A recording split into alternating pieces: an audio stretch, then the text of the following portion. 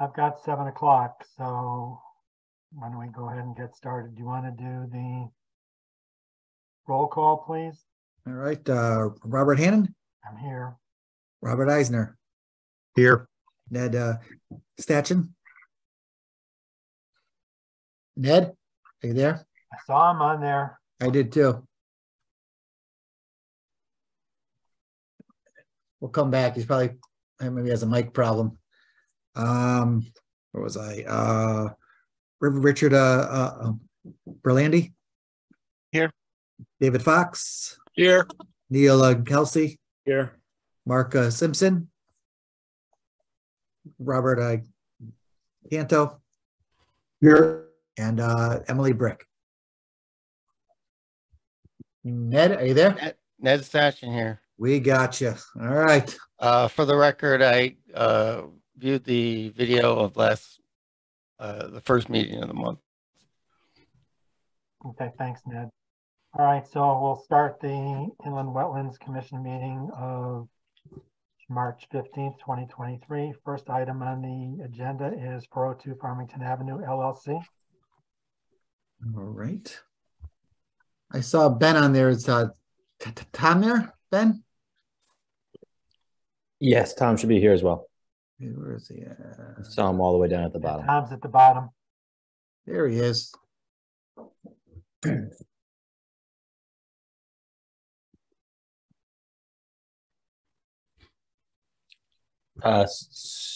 So do you want me to speak, Bruce? No, Tom, if you want Tom, however you want to work it. Tom is on now, I think. Yeah, so Tom and I are both here available to answer any questions. We went through really the bulk of our presentation last meeting. The one comment I did receive from staff pertained to question of whether or not the proposed activities would involve any blasting activities. And I confirmed that it's blasting is not part of what we are requesting to do with in connection with this application. So we do not anticipate needing to hitting any rock. The trench for the water line, as we stated last time, is already existing, and to the extent in widening that trench or for the installation of the electric telecom lines, if we do encounter any ledge, it's our intention to just hoe ram it. Should be very minimal. Okay. Tom, did you have anything you wanted to add? No, it's my understanding that there was a statutory requirement, so we had to wait to this meeting for the commission to make any decision. So, but with that, myself and Ben are more than happy to answer any questions the commission may have. Well, just so we're clear, this is the earliest we could make a decision. Correct. Yeah. Yeah. But Just saying. I'm not sure what I said, but yeah, I meant that. Yeah. And also, before we get going on this with comments, Bobby, have you seated for Mark tonight? So you'll be voting for Mark in Mark's place. Okay. So with that, Rich, I'll go to you. Any questions, comments, concerns? No, I don't. No questions, comments, or concerns. Thank you. Thank you. Bobby? No, I'm all set. All right, Dave? I'm all set as well. Okay, thank you. Robert? All set. Thank you. Okay, Neil? No questions. I'm all set. All right, thank you. Ned? Yeah, I thought this might have been covered, but I just want to double check. The two pipes that carry the water from the vernal pool and into the stream and go under the road, are those going to conflict with the new lines going in at all? Or is the elevation difference too great? Yeah, the elevation is different. Those pipes are actually down pretty low, and there's actually already utilities going across those. So we looked at the inverts, and that's really a fill situation. So the utilities are able to go right over the top of those. So there won't be any modifications or adjustments to those pipes. They're going to stay as is, and we'll just go right over the top of them. Okay, thank you. That's all I have. Okay, thanks. And for once, I don't really have any comments. So with that, Bruce, do we have to make a formal motion that this is not a significant activity? Nope, that was done at the Okay. last meeting. All right, I guess it would help if I got to the right page and I looked at I guess some of the comments on it. So with that being the case and not really hearing any concerns about this, would somebody care to make a motion to approve the application for this minor modification? So moved, Ned. Is there a second? Dave will second. Yes, we have a motion on the table to approve the application. Again, I think the big things that need to work out with staff really is erosion sedimentation control. We'll leave it up to staff to work out all the final details on that. I don't think we have any other questions or comments that we need conditionally added to this. So, so those in favor of the application to approve, please signify by saying aye. Aye. Opposed, abstaining. Okay, good luck with the project. Thank you Thank very you much. very much. Thank you, gentlemen. Thank you. Next item on the agenda is FHI Studio, 95 Batterson Park Road. We have Phil Barlow here. Phil? Yes, Phil, there's a Robert Newton from the BSC group in the attendees. Is he part of the presentation as well? he is, no, Okay. No, just want to make sure if I needed to promote him or not. yeah, just David Quisenberry may talk. Okay. Thank you. All right, want me to go ahead?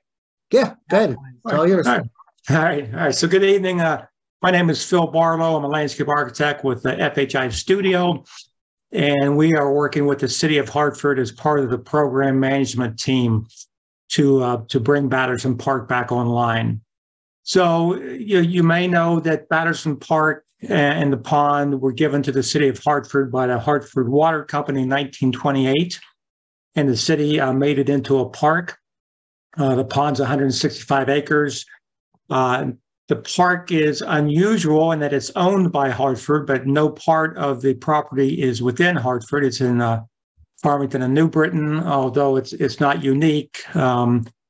Elizabeth Park in West Hartford is also a Hartford-owned park that is not in the city of Hartford.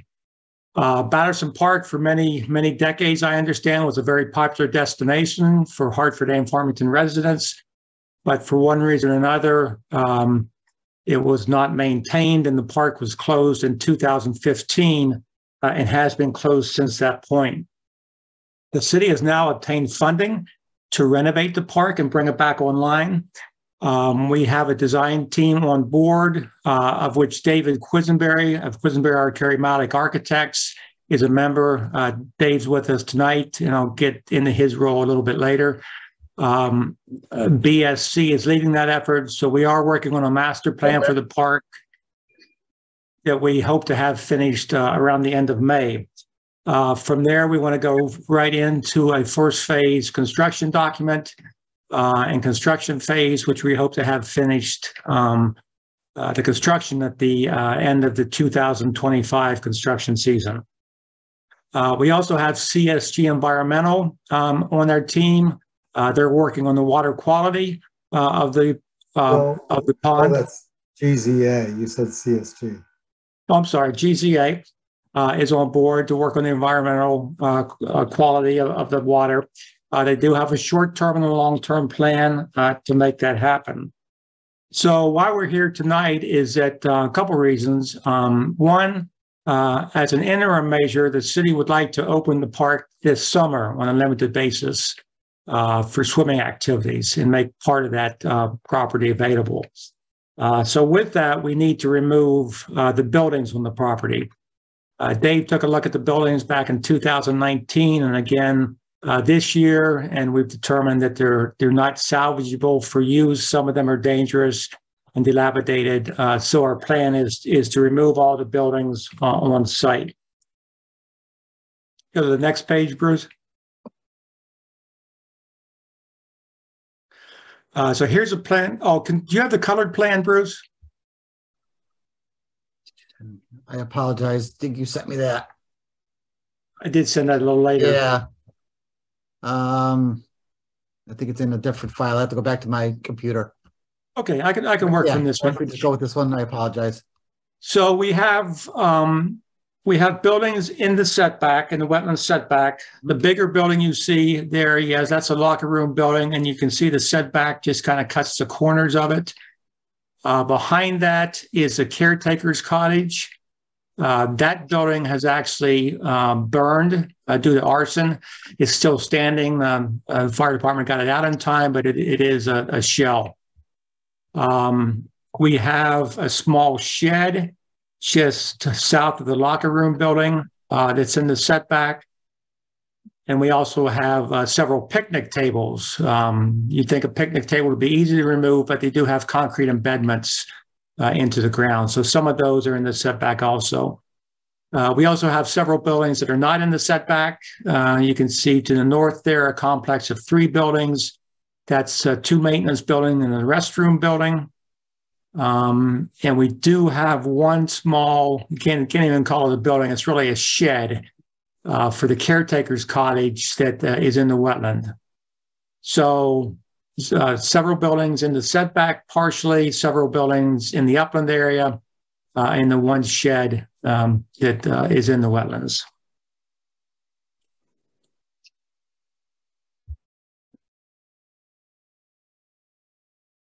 So Dave, anything you'd like to add to the building assessment?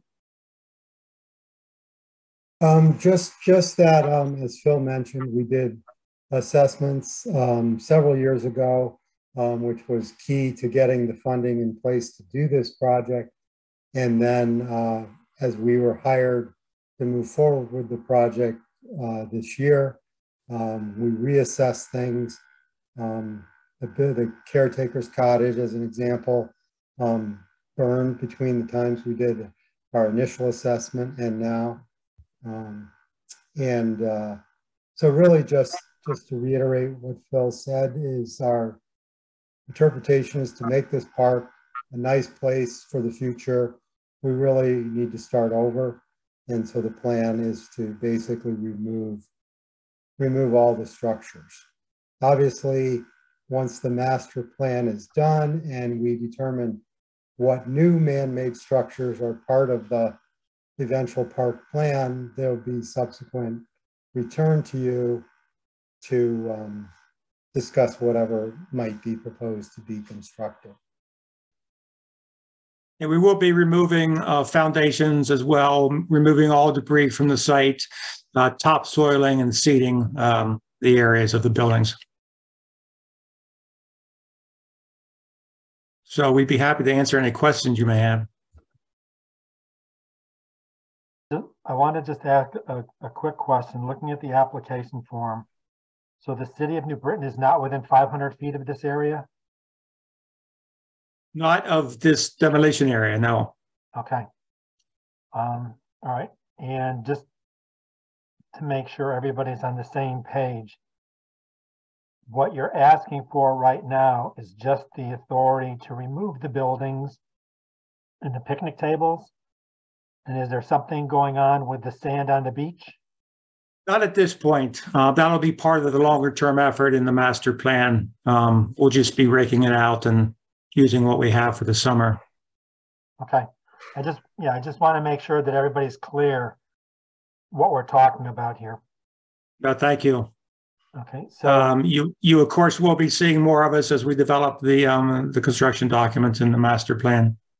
Yeah, because again, I think one of the things that we're looking at is that if this should go forward, we want to make sure with what you're proposing now expresses the limits of what you actually do on site and not take certain liberties and go beyond the scope of this application. So, okay. Sure. No, we've got a long road ahead of us. Okay, so Rich, I'll start with you. Any questions? The only question I have is I assume that there'll be sedimentation and erosion controls around the work area as you're demolishing those buildings. Yes, at the moment we have a proposed silt fence around all the buildings. Okay, that's the only question. That's the only question I had. Okay, thank you, Bobby. You mentioned,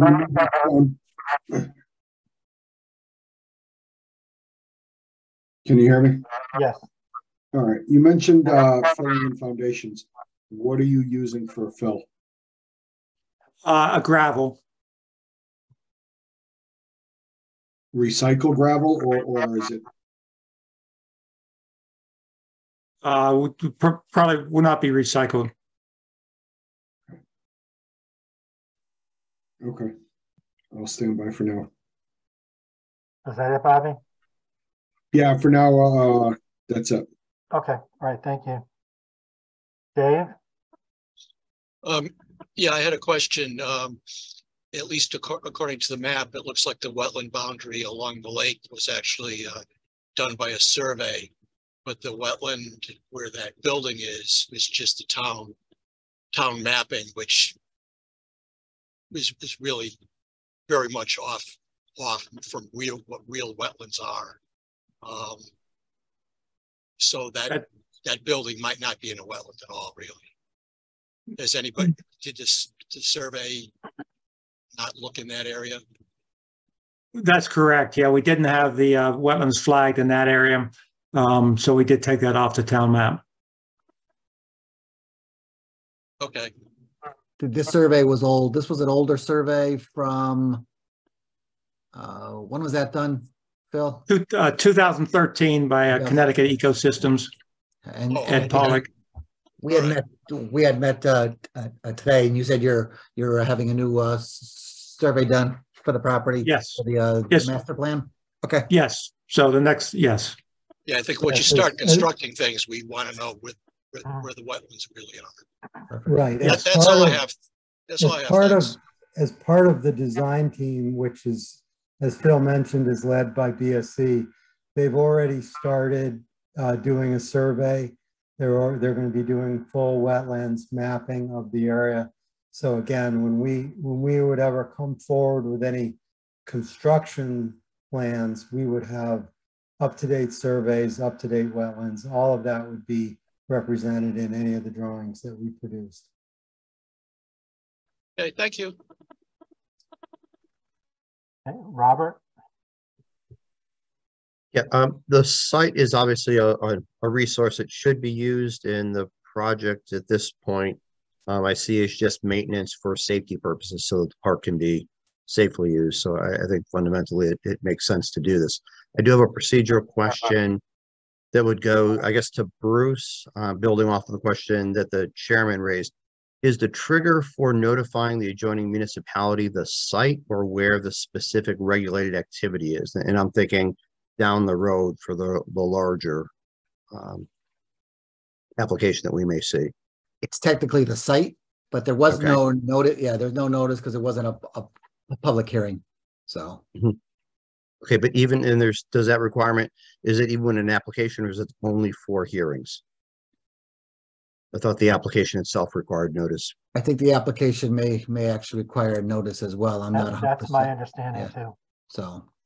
Yeah, I'd still like to move on what's before us, but I think when we're looking down the road, that notification probably would need to be done from the outset. End of my comments. Thank you. Okay, thanks. Thank you. Neil?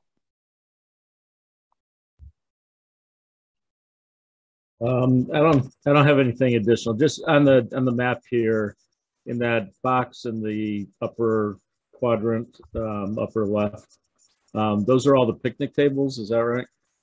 That's correct. Yeah, just if you can believe that those are all picnic tables. Yeah.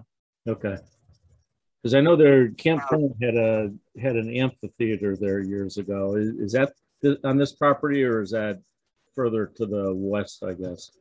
I think it's further to the west. I have not seen it on this property. Okay, thank you. Nothing further.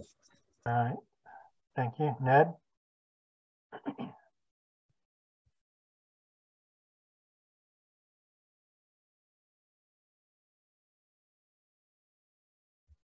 Ned, you're on mute. Where is he? Yeah, okay. I'm looking where the wetland kind of takes a jog in. Is that where the yeah there? Huh? And then next to that, you have a bituminous area. And then there's another designation that the map says wetlands area, but it's not designated with the wetland boundary. Yeah, I'm sorry, go ahead. I mean, that's not, or that was determined not to be a wetland area, and that's why it's not designated with the blue. No, honestly, we just overlooked, the, making that a bold line. Okay. So is there going to be work in this area as well, or? No, well, yeah. So then you're over on the other side where you're removing the buildings. yeah, if you come on down a little bit, Bruce. Yeah, trying to having all kinds of problems with this thing all of a sudden. There is that little shed building, which is, you see the silt fence there. It's right above the silt fence. Yeah, I see that. And yeah, so that's coming out. Now, where you remove the buildings, if there's a concrete pad, is that going as well? It is. Yes. Okay. Everything will be topsoiled. All right. Same with any bituminous areas, or? Well, we're not taking, there's a couple old basketball courts that somebody referred to, and we didn't plan to take those out at this point. Okay. I'm sure they'll come out with the bigger project. Okay. Right. The existing, pavement, courts, things like that, we didn't see those as an imminent hazard to getting the park open. So we're just trying to do the limited amount that we can to get this open to the public and safe. And then obviously when there's a construction master plan, we determine anything else that needed to go. So there could be future demolition of, parking lots or basketball courts, but not necessary for this summer. Okay. All right. Thank you. That's all I have. Okay, thank you. I mean, the one comment I have is typically what we're looking for in town is not using silt fence per se, but using the silt socks. Just find it's better for erosion control, and being this close to a water body, we would probably want to see that incorporated for erosion control measures, and that's something that can be worked out with the town, providing this goes forward. That's pretty much been our standard practice. If you want to use the silt fence with the silt socks, that's fine. But at a minimum, I think it would be using the silt socks for erosion control. I really don't have any other comments on that. I mean, once upon a time, I used to spend time down here. It was a fun place. It'd be great to see this active again. It's a great piece of property. So I think both Hartford would be happy with it, as well as the town of Farmington and New Britain, to have some of its residents have another source of recreational activity. So I guess with that, the first question I'll ask folks is, does somebody want to make a motion to accept the application? Chair, if you don't mind me putting in here, they had originally proposed to bring in the sand for the beach when they first made the application, and then they had since pulled that out. So with that, I was throwing that back to the commission to see what they felt, if this is something that we needed to go through the full application process, or if this could be an as of right, since it was just pulling out the foundations. So I don't know if you wanted to discuss that at all. I mean, I would have raised it if somebody else had talked about it, but that didn't seem to really cross anybody's mind. Okay, no, that's fine. I just wanted to know, I wasn't sure. Yeah. If people were aware of that, so I just wanted to bring that up. No, that's also part of the reason why I asked the question about the sand earlier, and that was clarified. So I think we have a good idea where we're going with this. So, but having said that, would somebody care to make a motion to approve the application? I'll make the motion to approve it. Is there a second? Second, Ned. Have a motion to accept the application. All those in favor, please signify by saying aye. Aye. Aye. And then I do not feel as though this is a significant activity, and I'm assuming the rest of you feel the same way, because it's just taking down the buildings. So if that's the case, voice your opposition now, or I'm going to ask for a motion to indicate this is not a significant activity. I would think this is just property management. I would agree. It's not significant, this stretch. So would somebody care to make a motion that this is not a significant activity? So moved, Ned. Is there a second? Second, Rich. Have a motion on the floor to indicate this is not a significant activity. All those in favor, please signify by saying aye. Aye. Aye. Opposed? Abstaining? Okay, and my guess is that this will work out so that we would be most likely rendering a decision at the next meeting.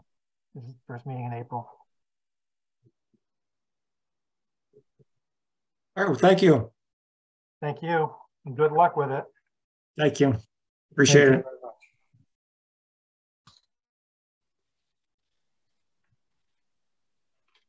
Up next on the agenda is one of our old friends, Winding Trails is back.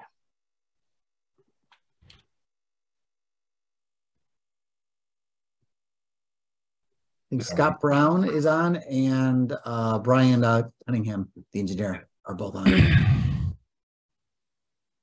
Yes, how are you? Scott, you want me to take this for a bit? You can, yeah, go ahead, Brian. You drew this all out. That'd be great. Okay. All right.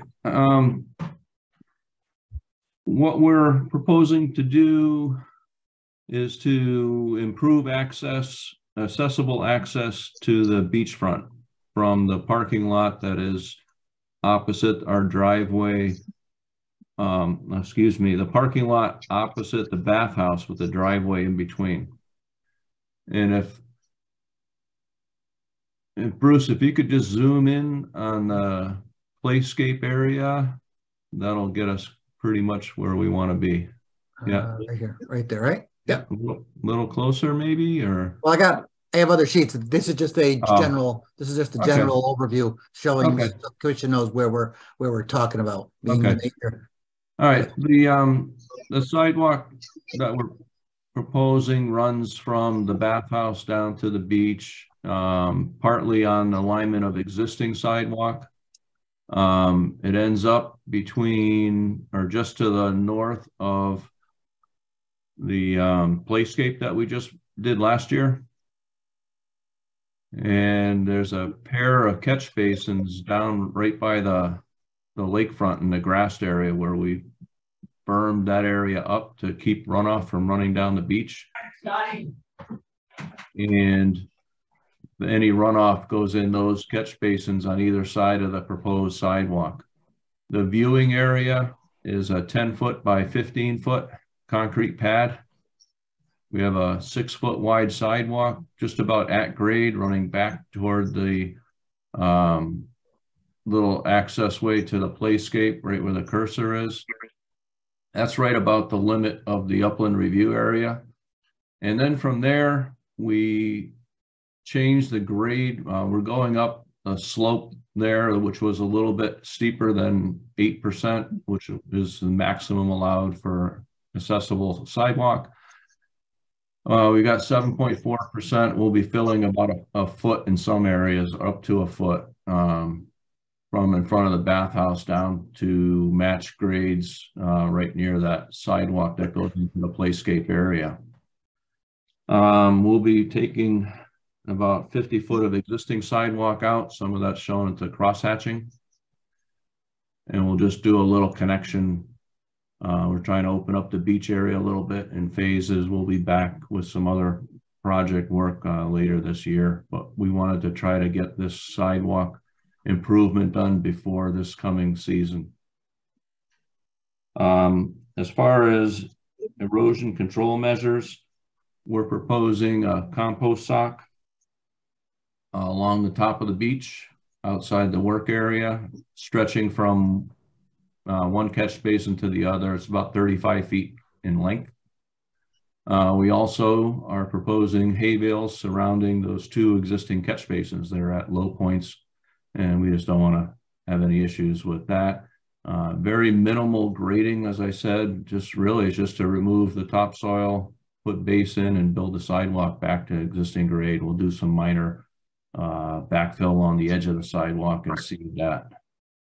And that's about the extent of that work. What we tie in to, a couple of years ago, we built concrete sidewalks from the bathhouse to the boathouse. And we're just going to match into the terminus of that, the northerly terminus of that, and with eyes toward some future work up in that area, but not at this time. I think that touches on all that all the notes that I had. Overall, it's about 170 foot of sidewalk. Just as the reference point. And like I said earlier, only 55 feet of that is technically within the upland review area.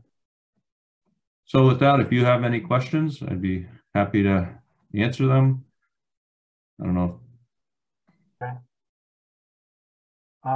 Rich, I'll start with you, but sort of two prongs on this one is one, any questions, and two, whether or not with this activity we need to have the application for it, or is it just sort of some general maintenance to follow up and continue to utilize the property? Because I think you said it was like 55 feet within the 150 foot setback area. That's correct. Okay. So Rich, comments? Question on the sides of the sidewalk. Are you just going to loam and seed to match that in? Yes. Yep. Yeah, it's pretty much at grade in the area there. We're not looking to change the grade down. That's in the flatter area where people picnic more. We'll do the grade changes that we need to on the upper area and hopefully open up some more picnic space. Okay, that's the only question I have. It doesn't really look like a major project. That's it. All right, thanks, Rich. Bobby? No, I would consider this property maintenance, and I don't see any problems with it. Okay, thank you. Dave? I don't see any problems as well. I assume you're 95 feet from the water. Yes, we are. Okay, thank you. That's it. Okay, thanks. Robert? I have the same question as Rich, because the sidewalk area has had some problems on site with some rills forming along the side. So it's you're not doing anything to address the stability of the shoulders for the new sidewalk? Well, we'll be doing some just minor grading just to match, because you're going to disturb a little bit to do your form work for the sidewalk. So he's going to have to backfill those areas and then just reseed those. But isn't there some existing drainage rills already on site next to the sidewalk? Not really in this area, no. Okay, all right, thank you. And no questions. Okay, thanks, Robert. Neil? Yeah, just the question, Brian, going back to something you said earlier, that as part of I think it was a playscape project, you created a little bit of a berm between those two catch basins. Are you knocking down part of that berm now as you put the sidewalk across that, or? No, absolutely not. Actually, all the runoff from the sidewalk area or anything that the sidewalk catches will probably go to the catch basin by the playscape. Okay. That's just the way the topography is there. We're not lowering, we're not raising the grade of that berm. It seems to be working very nicely as it is. Okay. Okay, that's all I have. Thank you. Okay, thanks, Neil. Ned? Yeah, where there's the bituminous walkways coming off the sidewalks behind the main bathhouse. So you're going to remove some of those and then tie some of that into the new sidewalk? Yeah, we're going to do a little bit of bituminous to tie into the new concrete sidewalk right by where that says 7.4% grade in the middle of the proposed sidewalk. Yeah. And it's just to, bring people that are used to going the low road to bring them over to the new sidewalk. Okay. And that's all that's about. And then So the that, rest, so that area will remain bituminous and not part of the new sidewalk. You're correct. just kind of matching it up. We just want to match it up for this Yep. summer. Yep. Okay. That's all I have. Oh, and then I think this is just property maintenance, and I don't think it's major work. Okay, thanks, Ned. Yeah, I don't have anything else to add. I don't feel as though it's any type of a major issue or whatever. So, I mean, I'm just as happy not even having to deal with the application on this with the relatively minor work that's being proposed. It sounds like most of the other commission members feel the same, that we don't need to take a formal application on this one. And this is more just some routine maintenance to improve access to the property. And everybody else on board with that, just to make sure I'm not overstepping my bounds here? It sounds good. Works for me. Okay, so. Yeah, I concur with the provision that they continue to work with Bruce and town staff. Yeah. I concur to the stretch. Okay, so Bruce, Okay. you have your marching orders on this one, so we don't need to have a formal application for this, Okay. okay? And All good right. luck with the project, gentlemen. Thank you very much. Thank you very much. Yep. Bye-bye. Bye, have a good evening. You too. Next up, 9 Apple Tree Lane. I saw George Logan on. I'm here. Okay. Here too.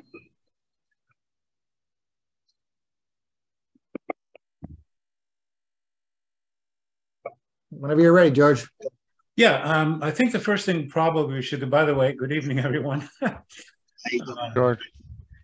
So I think the first thing we do is go to the revised plan, because I did a few more things there to hopefully help with the commission. So the things that I did on this plan since the last time you saw it is colored.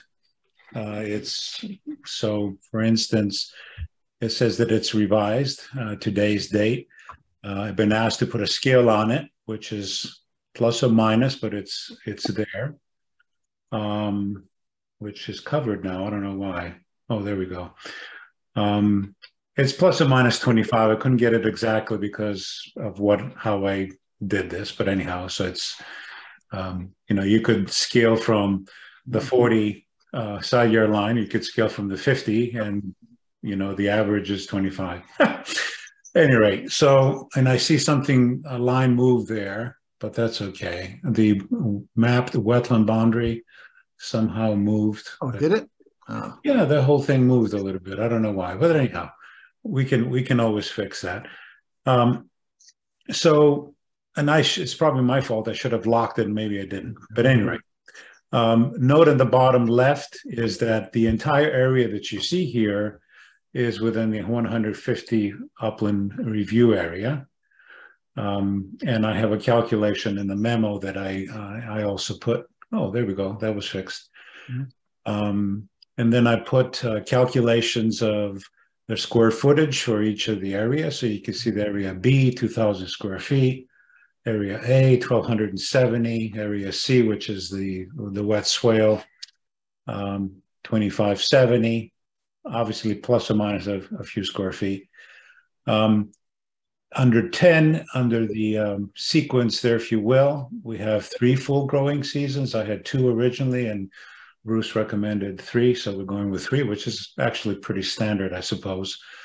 I also, under number 6, and remember I said that we should use an erosion control blanket of some kind. So there you have a North American green. Everyone's familiar with those. And that's the light one. That's the temporary. And it's it goes basically degrades by light, by UV radiation. So, and I think it's about a year that it takes for it to degrade. By that time, we should have plenty of vegetation. In the spec, what you saw is, and in the memo you'll see is what I recommended, is that we go with the 18-foot wide blanket, because I figured that that would not only allow us to do this, the bottom of the swale, which is 8 to 10 feet, but then also go up the sides, especially on the southwestern side where some additional grading has happened. The other side, not so much, but we have to deal with that also. And what I said in the memo was basically that we have to smooth, because we do have some slopes that are a little aggressive, and actually the aggressive slopes are on the other side. So we'll have to, we don't want to cut back into the other property, obviously, too much. We don't want to expand the swale necessarily too much. So I think most of the smoothing for better grade will be on the southern side towards 9 Apple Tree. There you have it. So you can kind of see from that picture that the right is smoother and not as steep, but then we have a little bit of undercutting that's happening on the other side.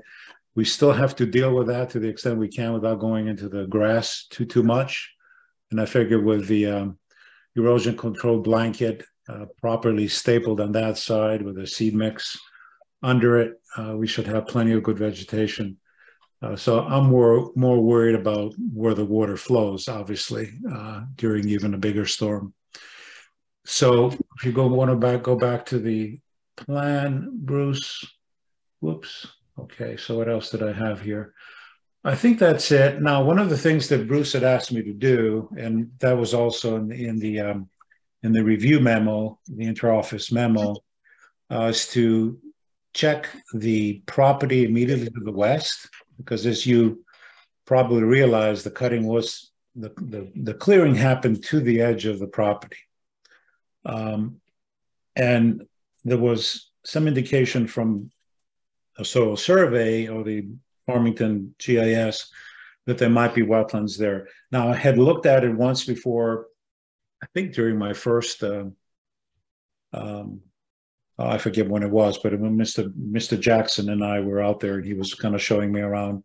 Bill Jackson was the original soil scientist. And I did take a couple of cores there at that time, but I figured, hey, let's take a closer look.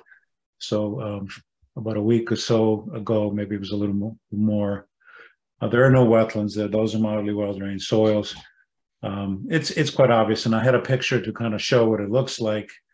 There's no indication of hydrology. There's no indication of any wetland vegetation, so that's pretty clear. Oops, yep, and there it is. Yep, right there. That shows one of my shots with my auger in the ground, and that's on the neighbor's property. But when I was out there, we were kind of discussing whether or not we needed to put some vegetation along the edge of the property, more of a friendly gesture to the neighbor than anything else. And then Mr. Rodriguez informed me that he was actually planning on continuing his privacy screening along the entire westerly property boundary. I'm like, okay, so at least we're doing something there that's going to be a nice screen for the neighbor, and also vice versa, honestly. The other thing that I struggle a little bit with, I'll be honest with you, was whether it's to expand these areas that we're looking at here to provide more of a buffer, if you will, to the regulated area, the one that's going to be restored, plus the swale. And the more I thought about it is, well, from looking at some of the original photographs that Mr. Jackson had provided, and then I think on one of the May 2022 combined photos, there's a whole bunch of them, I think like 17 photos that Bruce had. Yeah, and then looking at the aerial photographs, it was obvious to me that where the swale entered the 11 Apple Tree Lane property, there was a big mess of shrubs. So it appeared that, you can see it there in the far that mound of shrubbery that you see there. My view of looking at it and asking Mr. Jackson, he says, oh yeah, there was a bunch of prickers there, multiflora rose, other invasive. So as the wetland sort of expanded a little bit into that property, the first stage of it, yep, you passed it. The first stage of it was basically, even though it was wetland, it was a scrub shrub with multiflora rose. So I kind of got thinking about it. So whenever we propose a buffer, the buffer has to be sort of commensurate, the upland buffer to a wetland, to a regulated resource, has to sort of be commensurate to what the functions and values of a particular resource are. What's happening there? What is it doing? And in this particular case, as you probably remember from, I think, our first presentation, where I kind of looked at what the town had provided in the comparison between the photograph that only Farmington has and no one else has apparently. I looked at the Google, then I went into a deep dive into the archival aerial photographs online from Connecticut State Library, from Yukon Magic, etc. And what I discovered, as you recall, is if you looked at the 1965 aerial photograph, there is no signature of a wetland on either 9 or 11 apple tree. It's very obvious that the wetlands were further to the north. There was no swale at that time, but I looked at it carefully, and what I saw is that obviously the water kept coming there because there's a signature of a watercourse in the wetland. It reached that stone wall, and then there was a ditch that went east-west or west-east, and then it took a quick 90-degree, and you can see the signature of a swale that's running north-south along what used to be the apple tree orchard. Apparently, it was an orchard. Obviously, apparently it was an apple tree because that's the apple tree lane. I can't tell for that. And I think when the development was going to happen, and they decided to do this swale, which kind of went in an angle. I think what happened there, in my view, is that if you look at the old aerial photographs, 65, 70, and 51, there was not much development in that watershed. But then as development increased, there was higher incidence and frequency of flooding. And I'm pretty sure the water was overflowing into what was then a field. And so they wanted to formalize it a little better when, the property boundaries were placed and the lots were configured. That's what we ended up doing. So again, long story short, to say that the swale in particular and the wetlands to the south of the stone wall, the prominent stone wall, were basically man-made or man-influenced to a great degree. So their functions are limited until you get on the other side of the wall, which is obvious. And this was more for conveyance. So that's a conveyance function more than anything else. And then, of course, it goes to the pipe and to the road system. So I guess what I'm trying to say is that the buffer would have to be commensurate for the long-term protection of the functions and values that these wetlands confer. And the other thing, that you can see there, where the water, and we got some water the other day, I guess. So that's, I think, the first time I've seen water flowing since I've looked at it probably now 5 or 6 times. And so the buffer that we're proposing, in my professional view, is commensurate to the functions that were not only there before, but what is going to be there past the restoration plan being implemented. And again, with the invasive species are not there. We have a program to remove them for the 3 years. And the diversity and quantity of vegetation is commensurate with what's going on there. And I would venture to also say that we've selected planting materials that are going to actually diversify the types of vegetation that's there, and possibly be a sort of a net enhancement for that area once we're done. So that was another thing. There was a question of whether we should consider conservation easement. Obviously, I'm not against conservation easements. I haven't really talked to my client about that. The comment that I had in my memo is that the the the screening that's happening with the arborvitae is going to be, in essence, the limit of what's going to be happening. So whatever's on the other side is de facto protected because of that screening. What else? One thing we didn't put on the plan, I think that was discussed the last time, was the use of the silt sock for erosion, for temporary erosion control of those areas. And if I haven't put it in there, I don't remember. That should be obviously something that we need to do. And that would be protection for the entire area that's going to be temporarily exposed before it gets stabilized. So I expect that I would see it at the bottom of any slope that's being graded or smoothed, which would include the swale. But it would have to be up a little bit from the flow line, obviously. So let's see, I'm trying to remember what else I put in there that I'm trying to respond to all of Bruce's comments for consideration. Let's see, going down here. Oh yeah, I did. There's approximately, if you take the 9 and 11 Apple Tree Lane, the question was, how much of the URA has been involved? So I kind of took a guess by looking at those aerial photographs that were provided early on by the town and did a little polygon around it and figured out it was 27,750 square feet. Yep. The estimation of how much delineated wetland has been disturbed, which includes the wet swale, the entire of it, was 3,800 square feet. The question was how much was being restored. I don't know why I came with 3,840.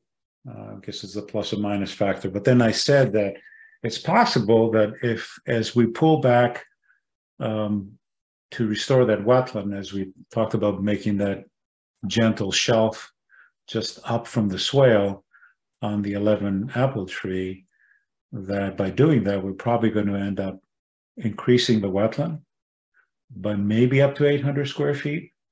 So I looked at the entire linear length and that said, well, if we have, it's about 100 feet, if we go back about 8 feet, additional feet, by just having that 4-to-1 slope, well, probably some of that slope is going to be, or most of it's going to be end up being a wetland because we're already pretty close to seasonal groundwater there.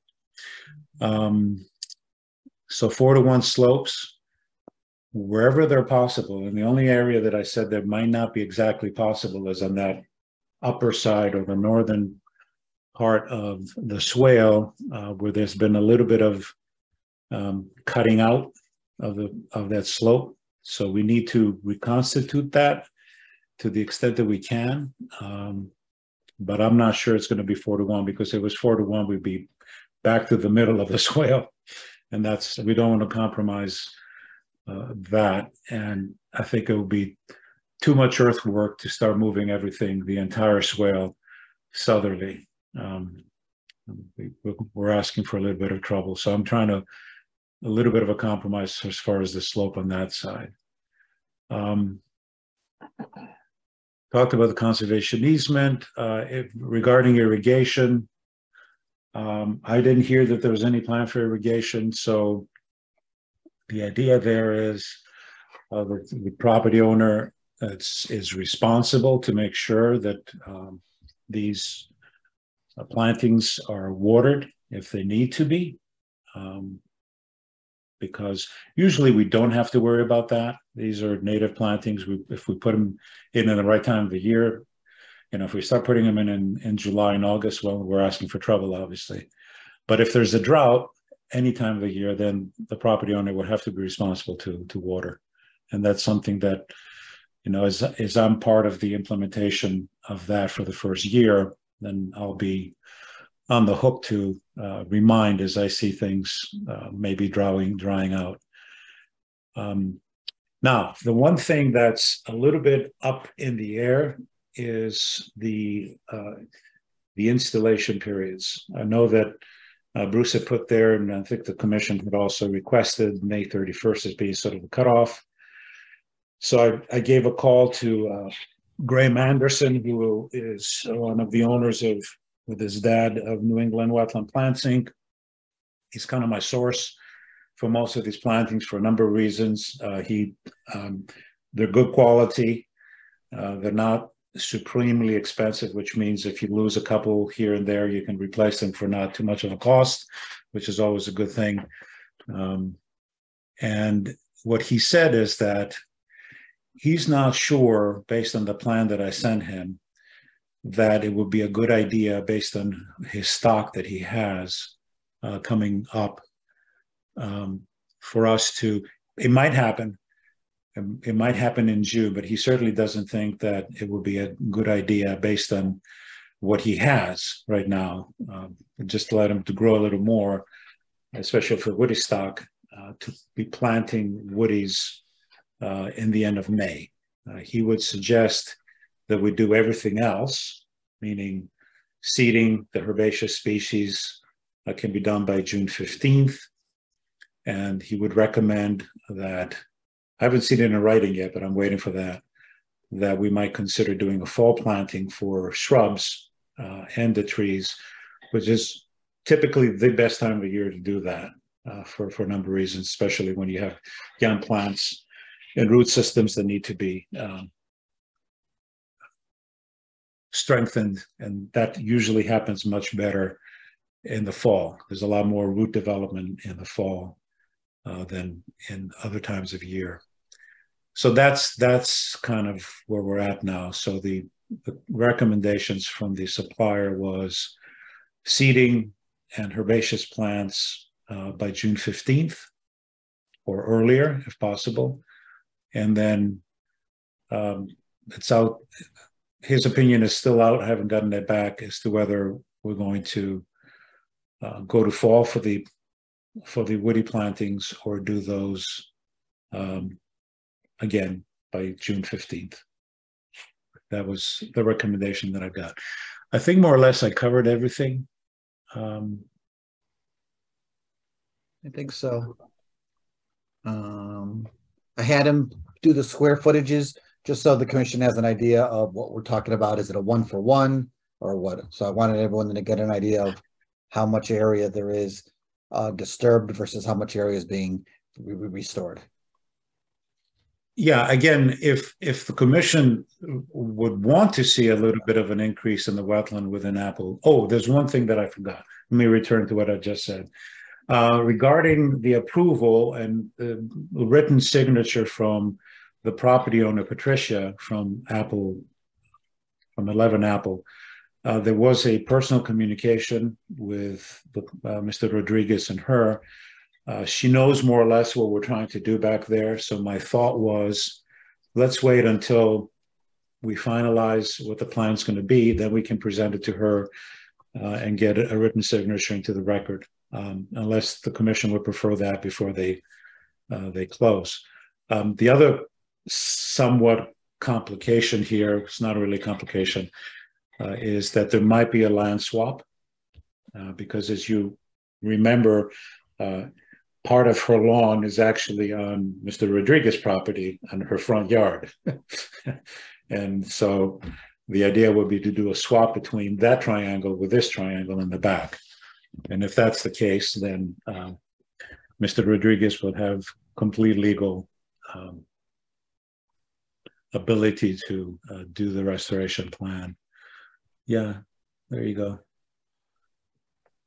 So you see all our front yard is on that. And then of course we have the little triangle in the back. So it'll be a swap of some sort. And I know that Mr. Rodriguez has hired a lawyer that I recommended who I've had experience with that kind of land swap between neighbors in another town. Attorney Ward is his name. He's out of Torrington. So yeah, so back to what we were doing? That was the last thing I was trying to talk here. Square footages? Oh, the square footages, yeah. So if the commission, so we have 3,800 square feet that were disturbed of regulated resource, the delineated wetland, the swale. And I said 3,840 was my initial estimation of what would be restored as shown on the map. But I said that we could probably increase that by about 800 square feet. We could formalize that if the commission thought that was wise. If we did that, I don't think I have to change the planting because I think there's more plants for the wetland area than there for the upland area. So I think we're good. Or we could maybe increase the wetland list by, 10 or 15 shrubs or something like that. I think we have plenty of seed mix and plenty of herbaceous species for an additional 800 square feet.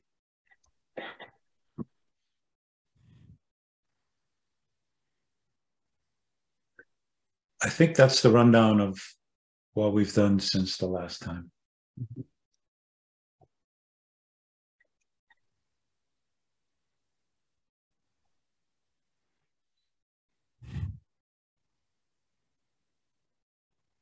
Hello? I want to let the commission know that I am going to put an irrigation system in there.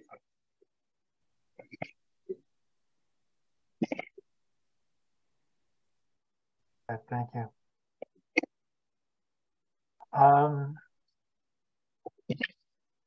Mr. Chairman? Yes.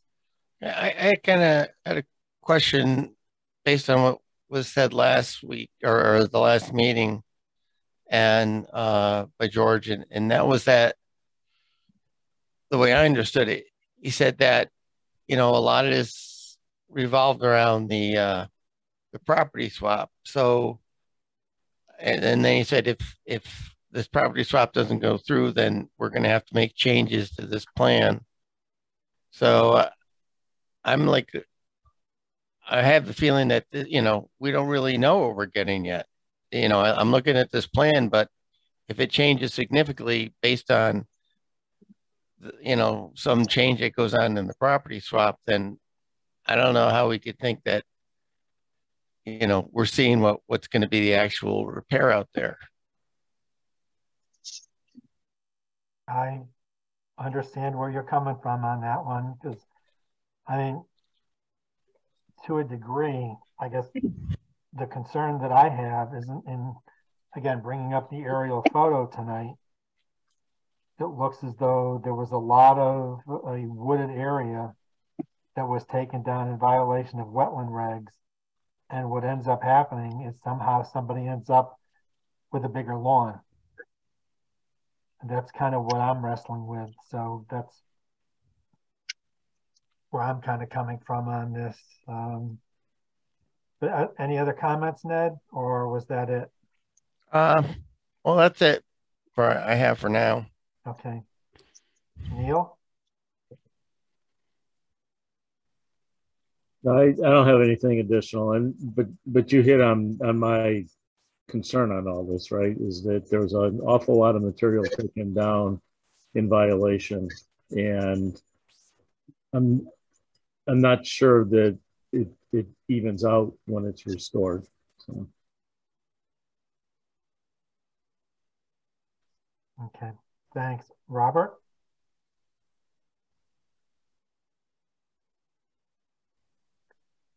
I'm assuming Robert's back. Yeah, I was on mute, sorry. Okay. I share the concern that Ned raised about the uncertainty with the land swap, but I also recognize that the land swap could take a fair amount of time. I don't want to lose the spring planting season.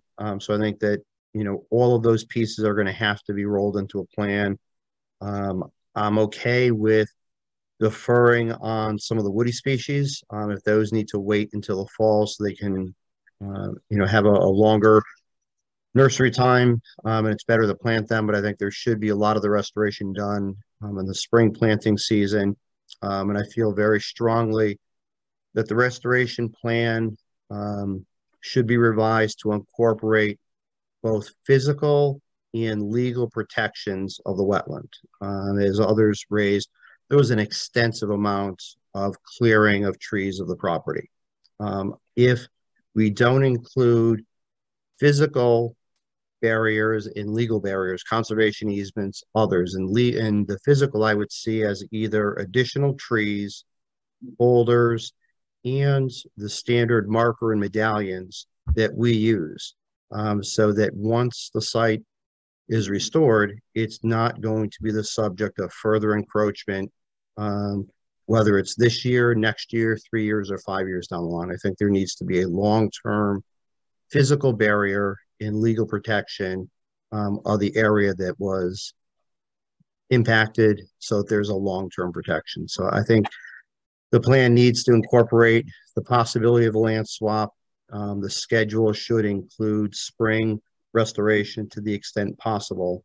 And then the last thing, and I think, Bruce, you hate to put more work on your plate, but I think it would be important, Bruce, for you to have a conversation with the property owner at 11 Apple Tree, so that they understand what's in play. I think the dialogue with the neighbor could be very different from you as the town staff versus through George and his client. So I assume there's an ongoing good faith agreement on the land swap.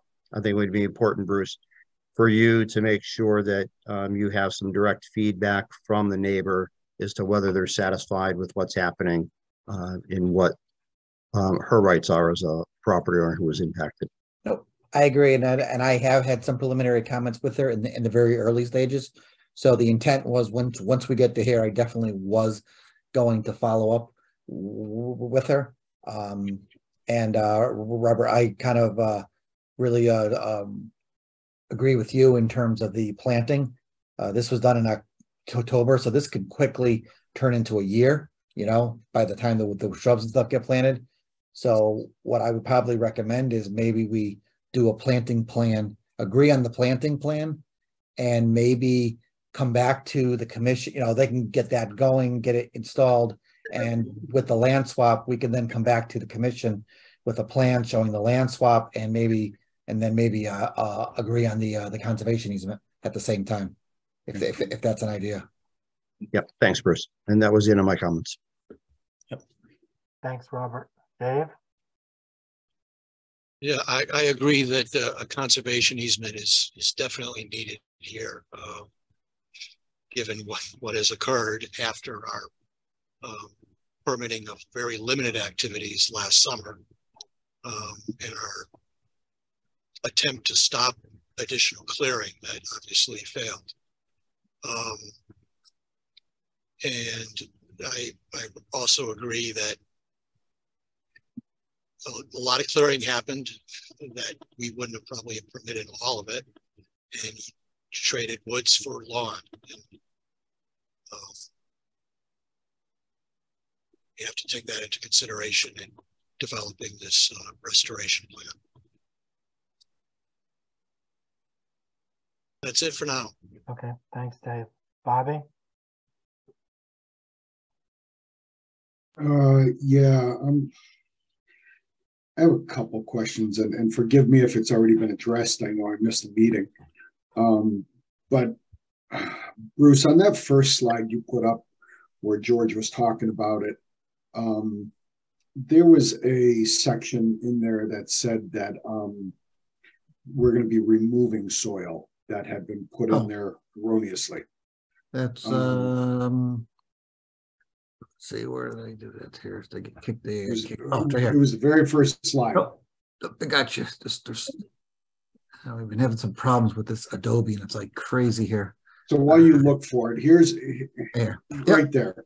So this one area, I believe it was yeah, it's A. Mm-hmm. My problem with it is, how much are we dealing with? How deep are we going? And now that it's already been put in there, are we going to do more damage to the wetlands taking it out than just leaving it alone?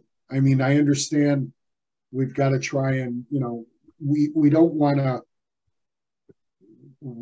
to basically benefit somebody by making the erroneous mistake he did in eliminating the wetlands and now giving him more land. But if we're going to destroy more than we're going to help by taking it out, is it beneficial to just leave it alone? George, I think you could answer that because I think there was a question of how many feet of fill went on top of right. So, and then how do we get it back to its original state? So my estimation, well, here's the thing. So the one thing that we're going off is the wetland delineation that was done by Mr. Jackson. So we have those flags where he delineated on the other property, which might have been contributed a little bit to the entire problem. So when I looked at it and I tried to dig in there, and it was not easy. The material that was placed, which is more or less flat from area B all across, very little grade until you get to the actual swale. So what I think I said is that we would probably not be removing more than about a foot of material. So, okay, so yard wise, if we have 1,270 feet divided by, by 9, that's our yards. 9, right. So 20, and probably it'd be not that much because we're going to slope it up a little bit. But let's say that was the worst case scenario.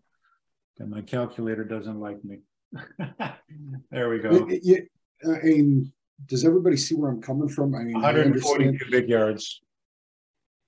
Yeah, I mean, I understand taking it out, but if we're going to harm it more than just leave it alone and try and get it back into a decent wetland area, I'm almost inclined to just leave that section alone.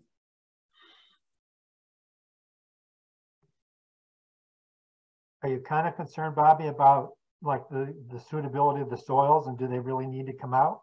Correct. That's my point. I mean, if it was wetlands before and he, if he just filled it in with topsoil, okay. If it was fill, then yeah, let's pull it out and get it back to some type of a wetland type scenario. But if it's just topsoil that we're not going to we're going to leave it alone, and it's eventually going to kind of erode into the wetland area that we're going to delineate, why are we messing with it, especially since it's so close to the swale?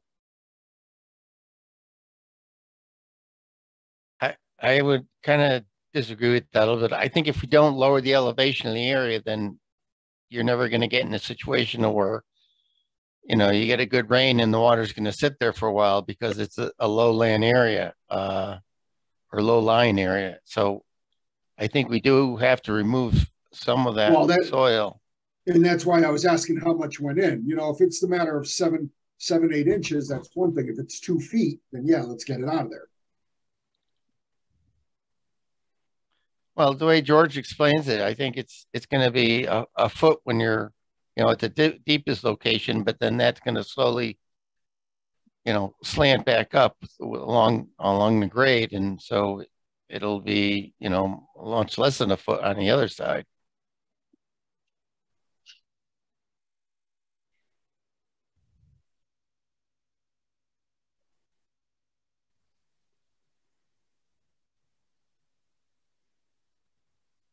I apologize, everyone. This is crazy. Adobe's not working very good today. Trying to get to the pictures that we had. That may help decide, I think, what you're looking at. Here we go. Right. So you can kind of see there that that's that area. You see the stakes, right? So that's the stakes are the wetland delineation, those flags. And you see that there's above the channel, that's at least 2 feet, maybe 2.5. So we're not going all the way down, but what we're doing is we're going down about a foot overall. Now, we might have to super excavate by 6 inches to put good topsoil back in. The topsoil there now is not particularly good. I mean, we could always do a top dressing, but so that's the area. You can kind of see the stakes. I can't split the screens, but what I could do is if you kind of remember what this looks like, No, No, I mean, if you go like. I follow you, and I just heard what you said. You got 2 feet there, and I get it. But now you're going to have to super excavate to get it down another 6 inches to add in more topsoil to get it stable. That's correct. And then if you go back to our pictures from 511. So if you look at that, you can, I guess you could argue that it's a gentle slope down there now, whereas now it was probably brought in here, and dropped off, flattened out a little bit. So it's probably, so you'd say this is you can see the difference in the grade. Yeah. I mean, I'll be honest, that little section right there doesn't concern me as much as the clear cut. So the clear cutting of the trees, which unfortunately we're never going to get back. And that's what we tried to avoid in the beginning when this first came in front of us. Yeah, one thing that if you allow me to say is that you're correct. Trees were taken out. I mean, it's quite obvious from the aerial photograph. Obviously, we have some of the wetland was that shrubby area, but then of course you go back. But I would say that the majority of the trees that were taken out were in the upland, not in the wetland. But even so, they're important because they provide also services to the wetland function. So that's understandable, and that's why the plan tries to get some trees back. Obviously, they're not anywhere what you see there, but they're at least the typical way we go about them and trying to restore an area. No. All right, I think I beat this one and I've made my point. I just have a hard time re-exposing that area. We're almost better off leaving it alone at this point. Is that it, Bobby? That's it. Okay, thank you. Rich? Bruce, could you bring up George's plan? Thank you. I was kind of wondering what the rationale was for the privacy screen not being aligned with the property line. It seems to the east, it's on the property, and then it kind of wanders off and wanders up onto the neighbor's property. And I just was wondering what the rationale for that alignment was. Should I try to answer that? Again, one of the things that I looked at is, okay, how much of upland do we restore in order to get back the functions and values that were there before? And I guess this is an educated guess. I wasn't there. I wasn't able to glean too much from Mr. Jackson because his focus was more on delineating the wetlands. So the idea there was that area B is sufficient as a buffer to protect long-term functions and values of the restored wetland and the swale.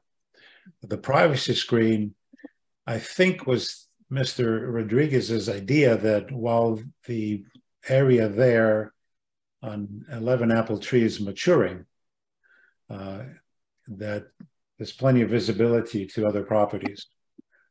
So he desired not to have a discontinuous screen, but a continuous screen all around. Now the question is, why did it go there? It has to do a lot with my decision as to what was sufficient to protect the wetlands going forward. I kind of have a problem with putting a privacy screen for the property on somebody else's property. If you want a privacy screen, my feeling is that you should put it on your own property. I think the part was, this is the area that he wants to take from, or he wants to swap with the property owner. That line will be kicked over here and run down through here. So I think he'll get this while he gives her the front. If I go back to the other picture, maybe that'll help. No, I get it. If that's Yeah. what's going to happen, then it makes sense. Okay. But the way the drawing is currently shown, without the property swap, it kind of begs the question. Yeah, it's assuming a property swap. You're correct.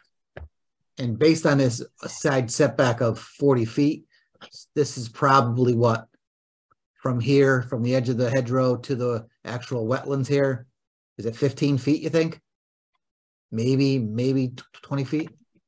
15-ish, Yeah. 15 to 17 maybe. Okay. Okay. Because, I mean, as a practical matter, once the privacy screen goes in, anything to the south of it is going to be used. You know, it's not going to be conserved. It's going to be lawn. It's going to be, you know, whatever he wants to do with it. And that's my concern. That's all I have.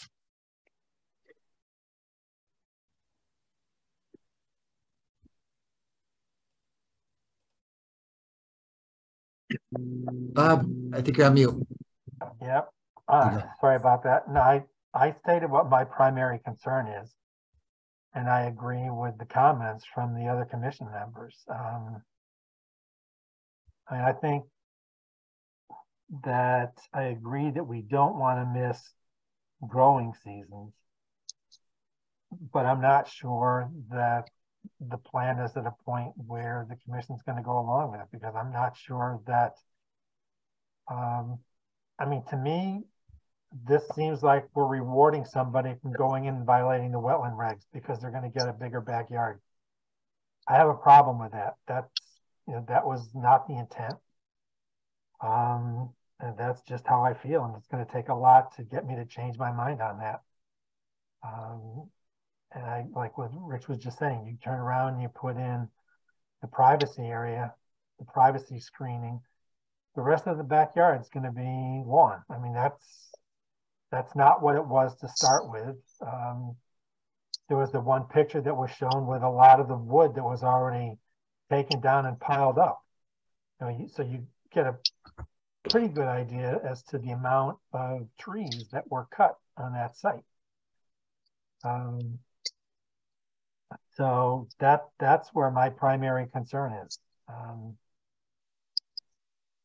So I'm still not satisfied that we're getting back to what sort of the normal was. But so I mean, my take is there's still more work that's got to be done on this plan, and I also agree with the issue that it would be great to have that property line transfer done sooner rather than later. But again, that kind of stuff can take months, if not longer, to do. And we're running short on time now in terms of when at least some of the preliminary stuff needs to get planted. But at the same time, if we're talking about maybe having to add a lot more of the woody product, and that's something that's going in the fall because it's better, then maybe that's something we can take into consideration as well. You know, so beefing up the area towards the back of the properties with additional plantings and things of that nature, that may be a better way to go, assuming that we agree that, you know, going in the fall is a better time for the woody plants. So that's kind of where I'm at. Does it make any sense to maybe come up, agree, give them some kind of idea on what kind of offset you think we're looking for from the wetland? Is it 25 feet? Is it 50 feet? Does that help, you think? When you say offset for what? From the existing wetlands here. Here's the wetland line. Like as a conservation easement? No, I'm talking about as the restoration area. You know, do we look at it as that and say, what is the buffer area that we want to have from that wetland area? As we said, this is probably 10 feet, you know, this is 40 feet. So 40 feet would probably be taking you out into here. You know what I mean? It would do something like this. It's just kind of what we've been looking for, you think? I don't know, Bruce, because I'm still having a hard time wrapping around my head about how much lumber was removed from the site and how little is going back in. George, That's my bigger concern than anything. George, could it be something that you could give the commission maybe an overlay? What do you mean? What do you mean by an overlay? I don't know if the tree line was on the survey, which I don't think it was. No. But is it possible to maybe give them a graphical image on here? Yeah. So they kind of understand where the restoration area is there, so we can see what was there before and what's going to come back.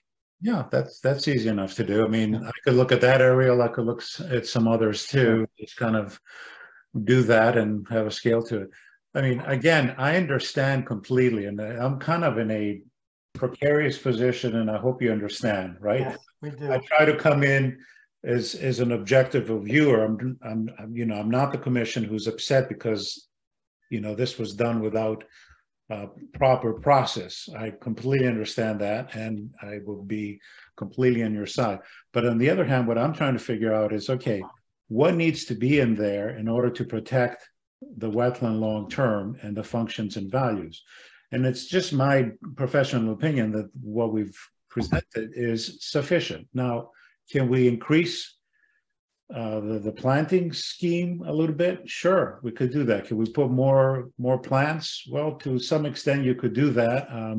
You don't want to overpopulate it. You always want to leave a little room for things to grow in, because some of these shrubs are clonal, so they're going to eventually take off, and other things will come in. So when you do a restoration, you kind of look probably five years down the line. What's it going to look like in 5 years, maybe even more than that? It's difficult for anyone to come in and say, okay, we're going to put 2.5 caliber trees everywhere. That's kind of difficult. That's super expensive, and I'd rather do more of the smaller stuff and let nature then take its course.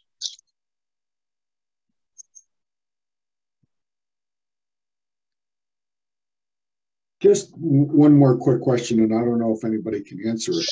Have preliminary talks been started between 9 and 11? Is she even on board with selling the property? Yes. She's not selling it, we're swapping it.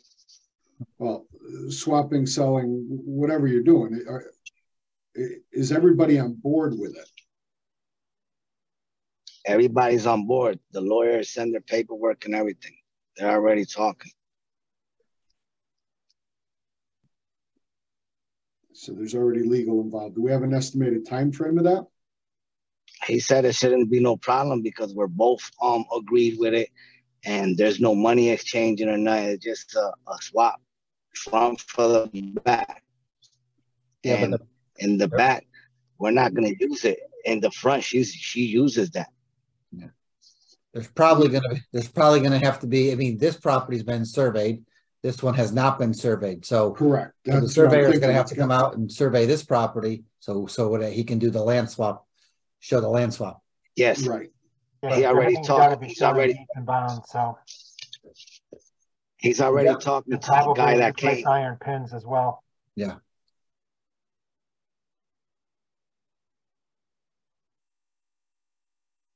It's possible that before now and the next time you folks meet, then maybe we have a graphical representation of what this would look like as far as the swap on a surveyor's plan. Maybe we can try to do that. That would be nice. And I think if the commission can see something like here with what the tree line was before and what is gonna and what you're proposing, I think that would be another great visual as well. Yeah, I can certainly do that. As a matter of fact, I think that one of the places that I go to for aerials might have an oblique view, which you can look at it from several directions, and that might help me to do a much better job on where the actual trees were. I mean, I can kind of guess here, I can see it, but because you can see the stems of the trees. Mm-hmm.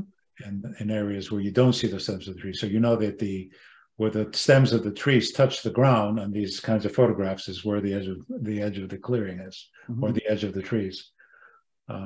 So yeah, I can superimpose it.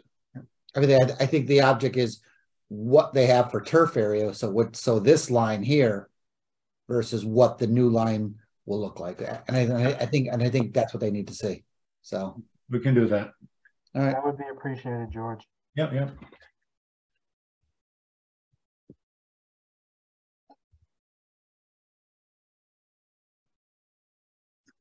And Byron, if you could check in with the surveyor, that would be great to see. I'm gonna call him tomorrow, first thing in the morning. So because the lawyer called them and everything, so he could send them a mill from something called the mill. All right, and then what I would, if he has any questions, have him. He can actually call me directly, and I can talk with him to try to explain exactly what we're looking for. All right, no problem. You mean as far as the conservation easement, that kind of thing too? Well, I think first is the swap. I think the conservation easement is going to fall in, and correct me if I'm wrong, for the commission. I don't want to speak for them, but I think once the plan is set, then we can kind of come up with where the easement has to go.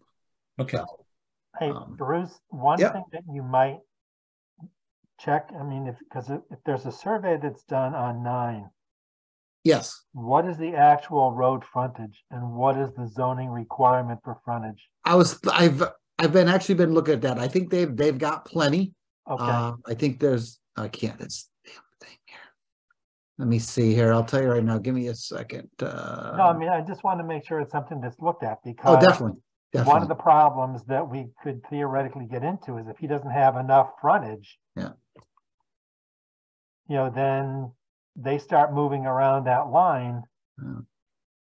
That creates other kinds of problems.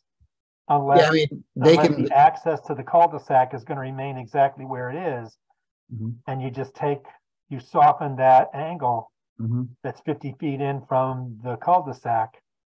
If that's how you do it, then that makes more sense. Yeah, because you don't want to create a non-conforming lot. Oh, exactly. But they can fool around with this line. If this is come up here and then shorten this and come out a little different. So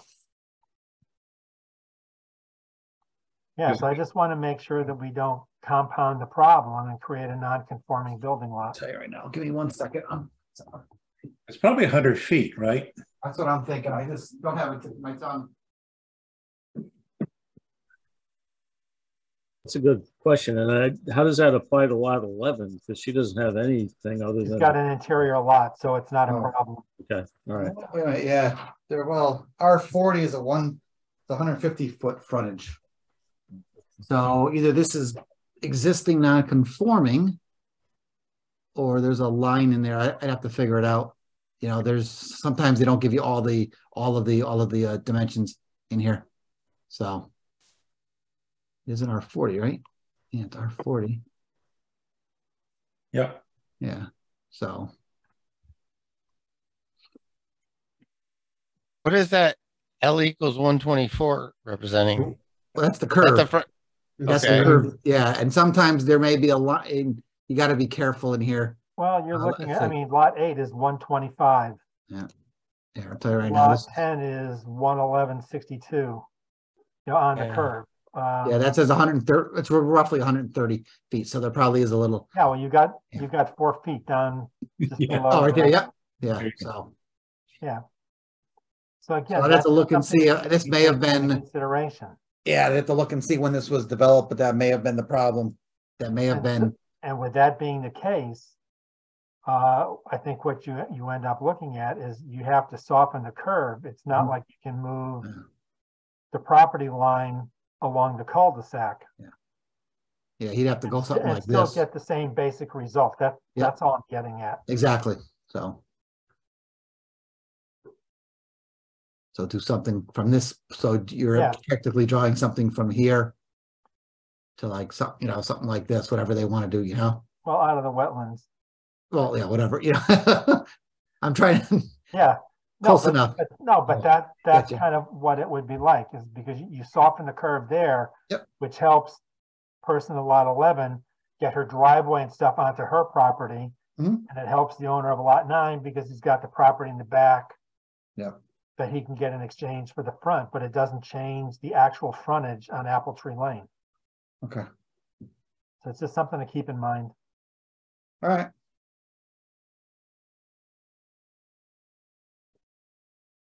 So, All right. So George, so you know what you have to do, and Byron? I think so. Yes. Okay. Yes, I know what I have to do. I'll call first thing in the morning. Okay.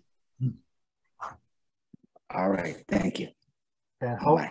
hopefully maybe sometime in April, we'll be able to figure out at least some of the preliminary planting that can go in to take advantage of the spring season and work accordingly. So we'll see. Yeah, I think so.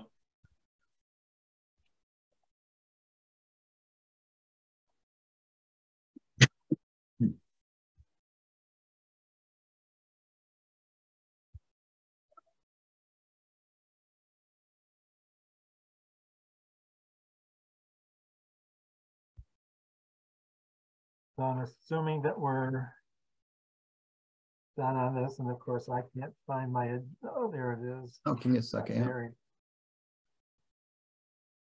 So I think we're on to planners report, Bruce. Yes, we are. I don't have anything under planners report. Okay. Can I get a motion to approve the minutes of the March 1st, 2023 Wetland Commission meeting? So moved, Rich. Is there a second?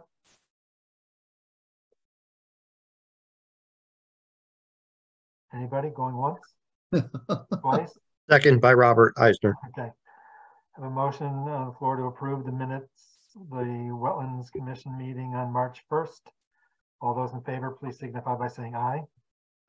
Aye. Abstain for Ned.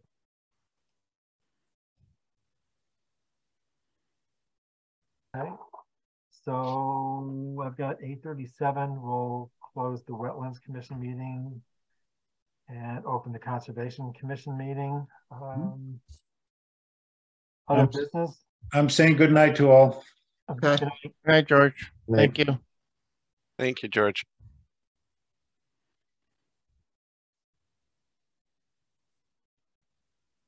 There's nothing on the Conservation Commission other than a reminder with the hazardous waste collection day. And that is the used electronics, the household hazardous waste, and the shredding, correct? I think you are correct. So the used electronics is still at the town hall, at least the current town hall. Shredding is still over at the library, I believe. And then you get to go through that crazy course up at the top of the hill. So I don't know how they're going to do that with all the new construction for household hazardous waste. But Hold on, correct me if I'm wrong. I thought there was I know that Shannon was doing this. I think isn't this one?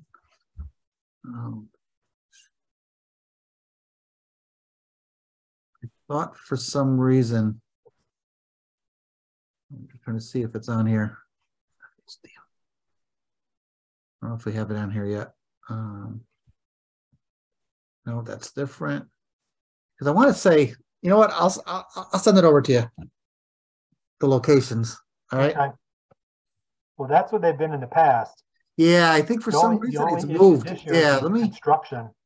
Yeah, Well, they have the new parking lot in front of the old school too, where they've got that additional parking, so they could move some of it over to there. Yeah. Yeah, let me look.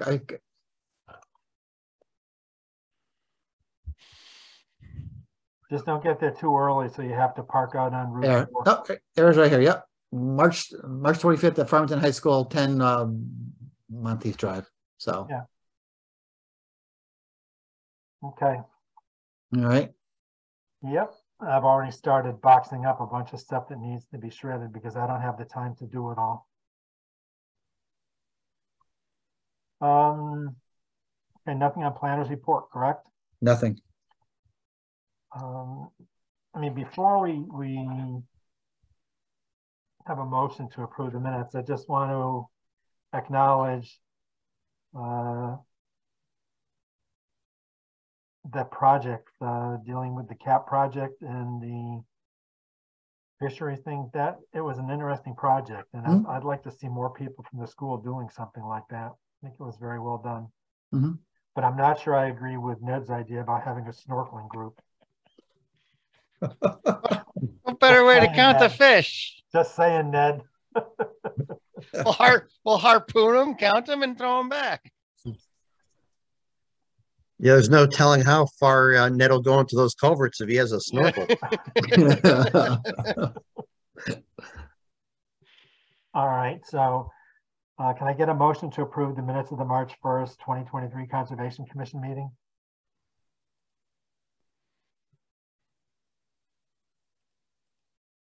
So moved, Rich.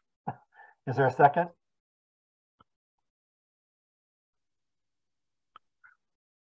Second by Robert Eisner. Okay, so I have a motion to approve the minutes of the March 1st, 2023 Conservation Commission meeting. All those in favor, please signify by saying aye. Aye. Aye. Opposed, abstaining. Same. So that should do this. Hey, Bob, the stuff that Bruce is sharing now shows that there's a 2-box limit on document shredding, so might have to stuff them real tight. It doesn't say how big the boxes can be though, Bob. So That's you know, true. you Well, gotta get a couple refrigerator boxes. I've got one box I can tape up. It's a huge box. It'll take 2. I don't know if I'll get it out of the car. No, I've got like 2.5 boxes, so I might be able to talk him into it, but that's okay. There's always next year because I have another batch of papers that are more than 7 years old I can get rid of.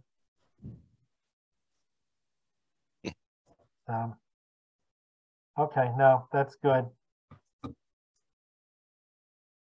I just wanted to say I anticipate being able to participate in the next wetlands meeting. I'm probably traveling down south early April, but I haven't made any final arrangements. But I should be available to participate in, what is it? Is it April 5th, I think?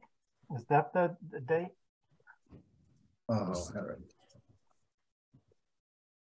Bob, you're all set. They don't start tea time. They end tea times at 6:30 until April 6th. Yeah. So just have to travel a little bit.